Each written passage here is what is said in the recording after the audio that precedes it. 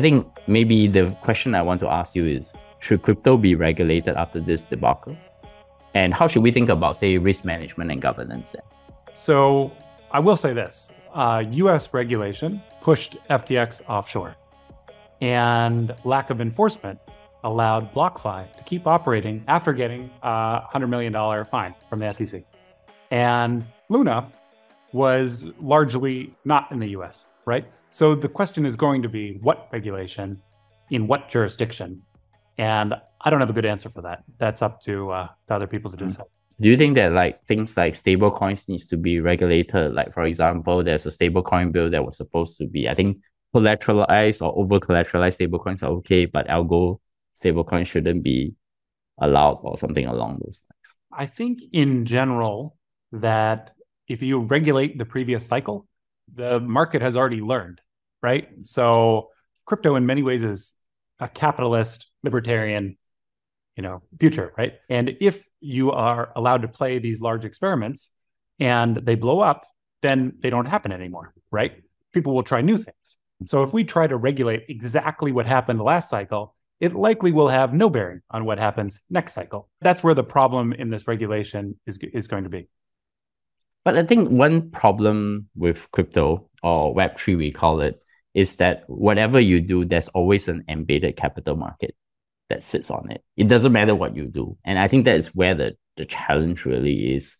Because once you have an embedded capital market, you can throw any form of financial engineering, risk engineering into it, right? But then let me ask you then, are you or maybe even Sue still bullish on the space and believe that the super cycle will still come someday? We are still bullish on the space. I think the aftermath of FTX has not been felt entirely yet. The reality is it's going to take like 6 months to really know the full implications of that. And then we'll start to see some regulation come through too. But really it's the insolvencies, the companies, the projects that run out of money because it will be hard to raise. All that stuff needs to flush first. And then after that, yeah, we can go super cycling again.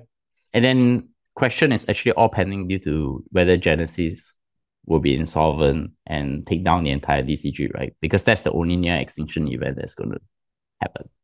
They're not the only ones. I mean, I really could, I'm not going to name on the show, but I could name numerous firms which are likely insolvent and struggling. Yeah. No, I think that there is this interesting point of view. Actually, when I met you all, I actually went and drew a map of all the lending, the hedge funds and everything, and then discovered that everything leads to Genesis. The question then is that, okay, if Genesis blow, then everyone blows as well, right? But the real near extinction event, and I keep asking everyone, is probably either Tether gets depegged and then cause a bank run on Binance. Well, arguably Bitcoin should be, nuclear proof, right?